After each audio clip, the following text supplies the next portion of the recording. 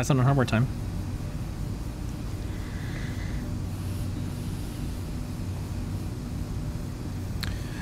Okay, this week on the Python on Hardware newsletter, we cover everything because we do.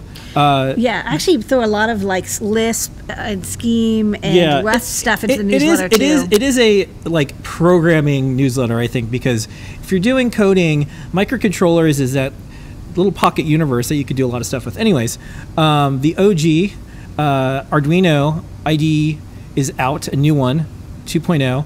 Looks good. Yeah, and so Arduino's already been kind of moving to Python land anyways, so we wanted to have, some coverage on that. So you can check that out if you use Arduino. Obviously we've been doing a lot of Python stuff, but we're still the top library producer for Arduino. So have at it. Yeah, we did a bunch of libraries recently. Yep. Of course, Deep Dive is this Friday coming up with Tim. CircuitPython Parsec with JP, CircuitPython show if you have not already seen it or downloaded yet or got it on your pod catching device or however and whatever you use to download and look and see videos or audio. Thea Flowers was the latest person on the CircuitPython show, so do check it out. Becky, who I used to work with at Make and here at Adafruit, has a new series with DigiKey. Do check that out. And then lots of other Pi related things. Tom's Hardware has their 100th PiCast. They do a lot of cool Raspberry Pi content and more. Some Python tips. Ooh, this F string thing is handy. can never remember F strings. I have to look them up every single time. So handy resources from our team.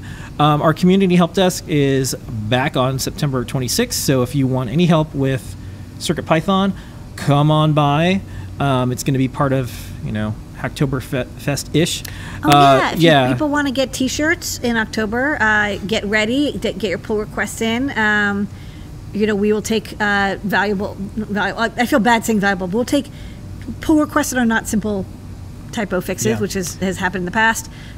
Get a couple PRs in and you get a free T-shirt. And a lot of projects using some Adafruit stuff. But this week, highlight of the week I wanted to show, this is from Geek Mom's project. Oh yeah, this orb is cool. Yeah, so this is an orb. It's called Tiny Orb or Cube Orb, and she has a really nice set of progress photos and how it was built, all the 3D printing. It's powered by CircuitPython, and you can get an idea of what a cool project you could build with 3D printer, CircuitPython, open source hardware and software, and you could just see So what's funny about this is we did that cube project. Phil B and Owen Pedro did an amazing LED cube, 64 by 64, panels, 6 of them. And it's I was like, we're done. We did the cube. And then Geek Mom is this mic drop, time for orbs. Here's round. Time for orbs. And I'm like, no, now we have to